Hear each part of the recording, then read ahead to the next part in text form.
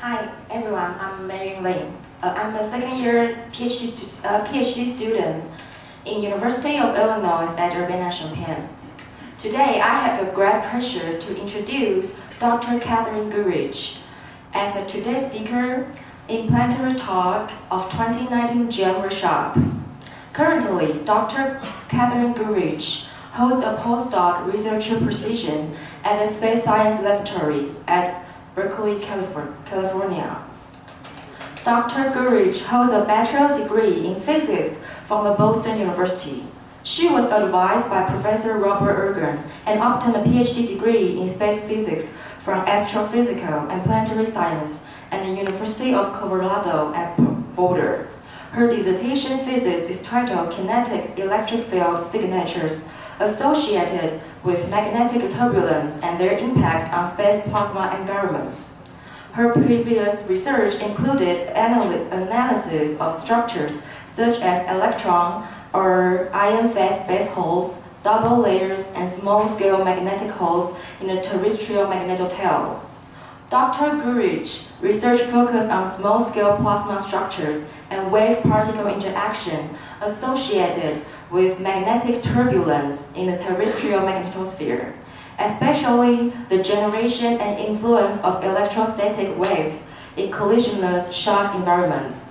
Today, Dr. Goodrich is here to present particle heating and thermalization in collisionless shocks in the MMS era. She is going to talk about the terrestrial pole shock, in particular how particles are slowed and heated within the shock itself. Please join me in welcome Dr. Goodrich.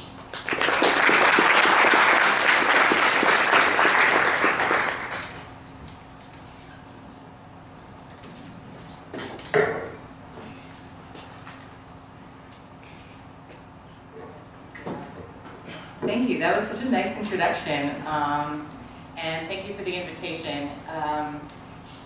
The GEM community brought my father a lot of joy during his life, so it's a particular honor for me to contribute to that same community today.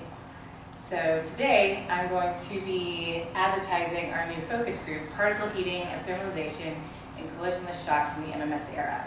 And that's a lot of words to kind of throw together, so I wanted to really bring it down to the basics. So my first slide is, what exactly is a shock? And I think that's shown very beautifully by this picture of a bullet traveling through air. Essentially, you have a supersonic flow that encounters an obstacle, and that creates this shock wave that can extend far past the obstacle itself. So in essence, a shock wave is a discontinuous change in pressure, temperature, and density. And its main function is to slow that supersonic flow so it can move past the obstacle. In breaking it down to its bare components, it converts kinetic energy into thermal energy. And there are two types of shocks, collisional shocks and collisionless shocks. Collisional shocks are generally more straightforward. You can convert kinetic energy through to thermal energy through particle collisions. You have particles that collide with the obstacle and go back into the upstream flow, collide with those particles, bounce back and forth, and that's how they become heated, and this discontinuity or shock is formed. Collisionless shocks are much more complicated. We're not really sure what the dominant mechanisms are. We know what mechanisms occur in collisionless shocks, like turbulence, particle reflection, other nonlinear processes, dispersive radiation, and others. So shocks are very prevalent through space plasma, so it's a very important process. You see it in astrospheres, maybe. IBEX might have debunked that theory. You see it in supernova, galactic jets, and most importantly, planets, which is what this community is very much interested in, because Earth is technically a planet. And the Earth-style shock is a collisionless discontinuity. So here's a general overview of how the solar wind interacts with the magnetosphere. You have the solar wind, which is supersonic, encountering the obstacle that is the Earth's magnetosphere. And that forms a bow shock, which heats the solar wind and slows it down and creates the magnetosheath plasma. And the magnetosheath plasma is diverted around the magnetosphere and also interacts with the magnetopause, which is the barrier or the outer barrier of the Earth's magnetosphere. And it's that magnetosheath plasma and the interaction with the magnetopause that causes reconnection, Kelvin-Helmholtz instabilities that can cascade into generating aurora and contributing to the radiation belts. So in the whole dance of solar wind magnetosphere interaction, the bow shock is the first barrier, or and therefore a vital player in the solar wind magnetosphere interaction. Now I say that the bow shock is a barrier, but it's more of a living, breathing thing. It's macrostructure, that word is always hard for some reason. The macrostructure of the bow shock is a very complex and constantly evolving thing. And it's the actual structure of the shock itself is very dependent on upstream solar wind conditions, particularly the direction of the interplanetary magnetic field. If you have the IMF perpendicular to the shock normal, you have what's called a quasi-perpendicular bow shock. And that's generally more clean. It's a more classic representation of a compressive shock, or discontinuation or discontinuous change in pressure, temperature, and density. If you have the IMF more parallel to the shock normal, you have a much messier picture. You have much more extended reflected populations that can create extended foreshock regions. You have very turbulent magnetic fields. And those foreshock regions that I mentioned before can also create their own dynamics and have their own transients, like foreshock bubbles, hot flow anomalies, which have their own very interesting physics associated with them, which we're not going to talk about in detail today, but I hope we get into it in the focus group. So the whole structure of the bow shock can be very varied, and what's more, the upstream conditions that govern those that structure is constantly changing. In this simulation, you can have quasi-perpendicular shock 1 second, then the IMF can change and it can be quasi-perpendicular, quasi-parallel the next. And what's very interesting is, depending on the conditions and the structure of the bow shock, the inner magnetosphere structure can change very strongly.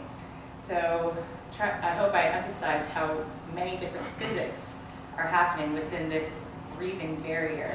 So again, the overarching question of how is kinetic energy converted to thermal energy, that's a very complicated thing, or a very complicated question to answer for the terrestrial bow shock. Now, we've been able to understand the macrostructure of the bow shock over a long period of time with many different observational missions. We have data from ICEY, WIND, Cluster, Themis, amongst others.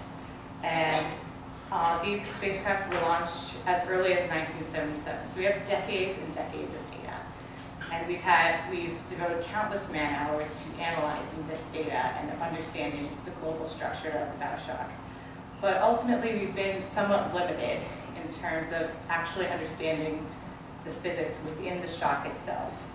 And the reason why is the shock, or the discontinuity, is actually very hard to observe. What we usually do with historical measurements is measure the upstream and downstream conditions, apply the Rankine-Huguenot conditions, which is just the conservation of mass, momentum, and energy, and from there we can kind of estimate what happens inside the shock. But actually observing the shock itself, usually you observe it on the order of seconds. So, and particle instruments historically have had a time resolution of about 3 or single to tens of seconds of time resolution. So to give you kind of an idea of what this looks like, I'm showing you an example of a bow shock crossing observed by the Themis spacecraft. So this is approximately 80 minutes of data. I'm showing you magnetic fields, electrons, ions, ion velocity, and density. So we observed the magnetosheath over on the left here quite a bit, and then we observed the upstream solar wind or foreshock area for the rest of the time. But the shock is right here, these few data points, right almost to the left. So for a 3-second particle time resolution, you only really get a few points of data. You don't really get a great understanding of what's happening within the actual shock. So historically, we've had to rely on electric fields and magnetic field measurements to really theorize how the inner workings of the shock work. And one theory is and one very prevalent and robust theory is the cross-shock potential, which is shown by quasi-static or DC electric fields.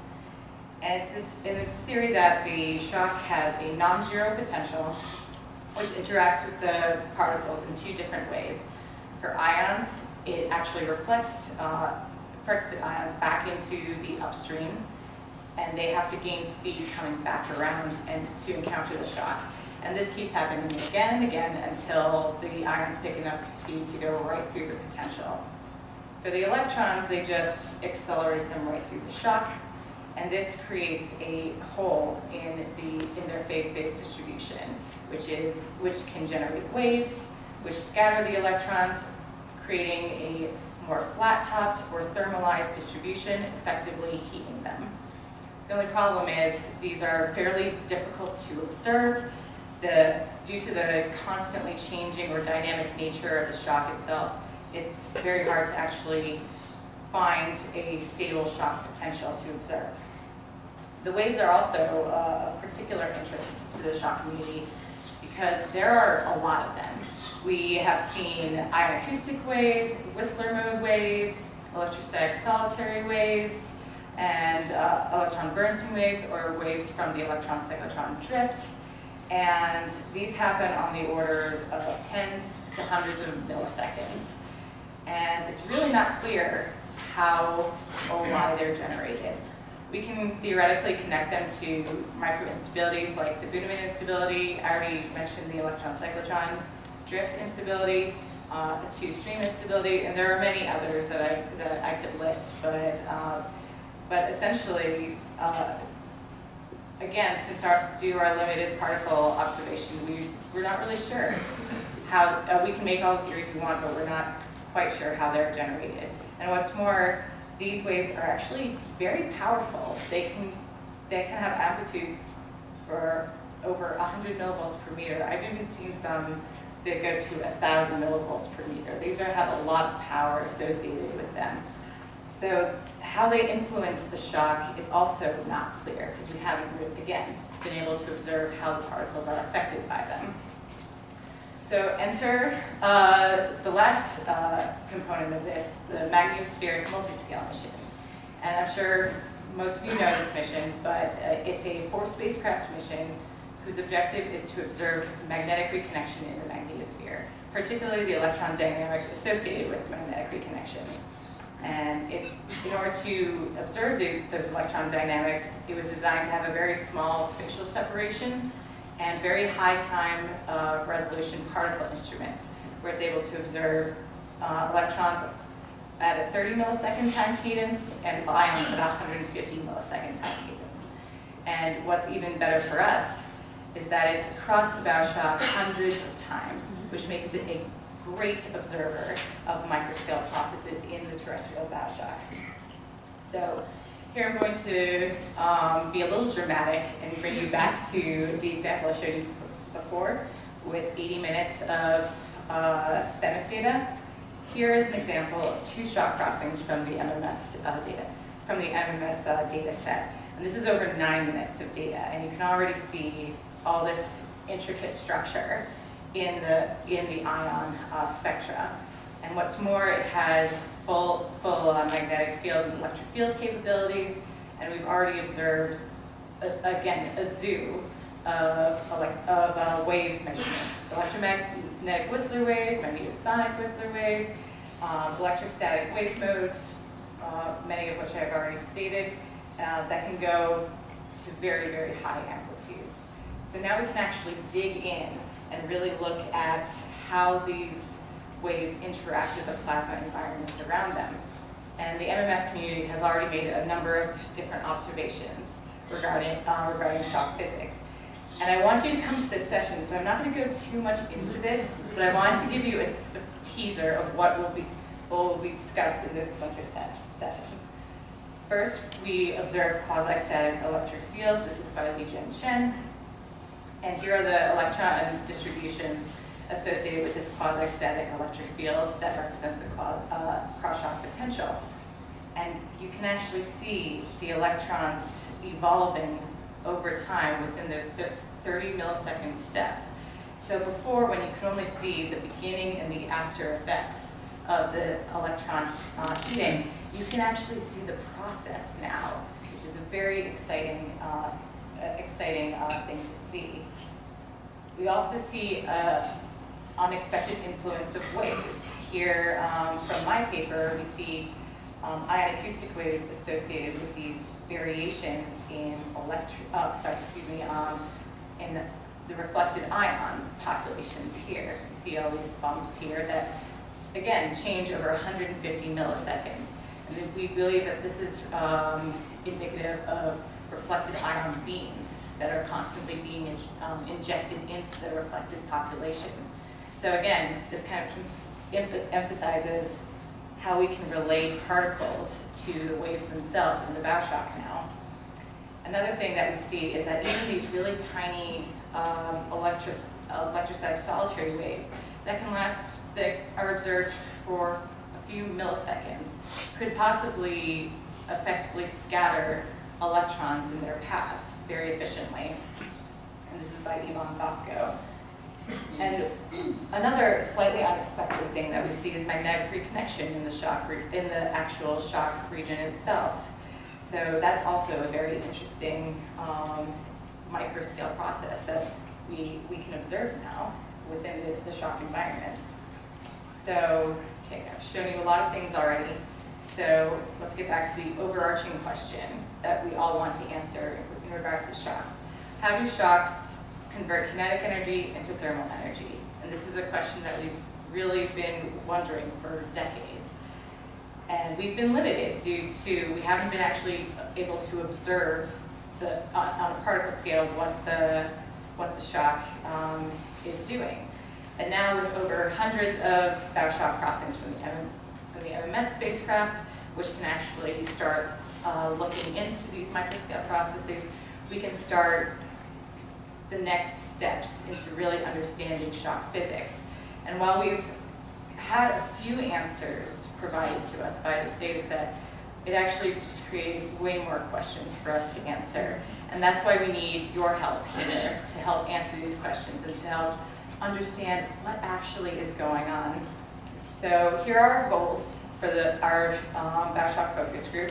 We'd like to address the structure of quasi-static electric fields associated with the cross-shock potential, understand what the waves are in this collisionless shock environment and how they're generated. And we'd like to quantify how efficient are these two things at thermalizing particles. Does one outweigh the other, or do they work in perfect unison? And by addressing these questions, we hope to enable advances in MHD, hybrid, and PIC simulations to model the Earth's bow shock and gain a better understanding of how this affects our entire solar wind magnetosphere interaction process as a whole. So you've already met me, but my other focus group chairs are Lynn Wilson and Li Jin Chen from the Goddard Space Flight Center, and Yvonne Bosco, also from the Space Sciences Lab. We're all very nice people. Please come talk to us if you have any questions related to shocks or collisionless shock dynamics. And here's the schedule and locations as to where we'll be discussing these topics. And I'm just going to leave this up while I answer some questions.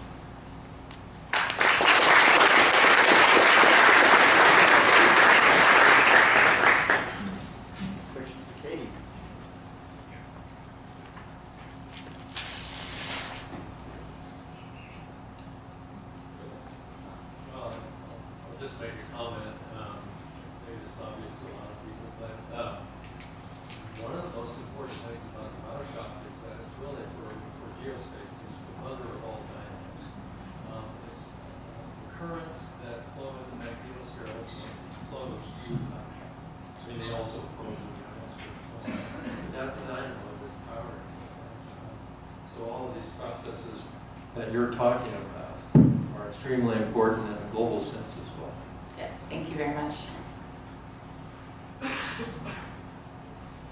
Any other questions?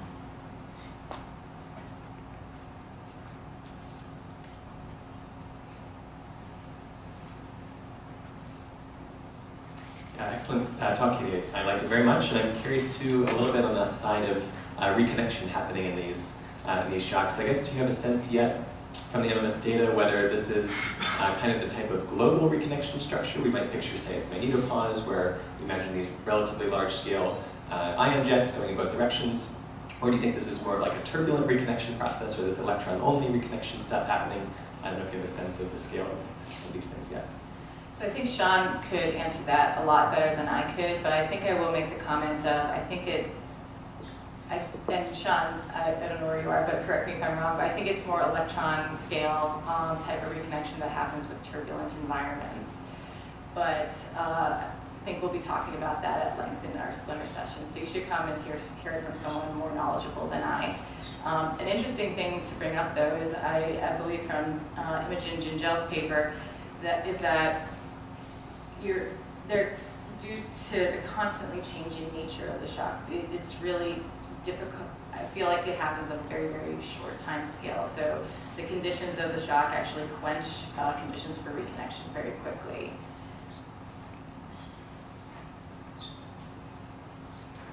Okay, if there are no more questions, thank you very much, Katie, for an excellent talk. Thank you.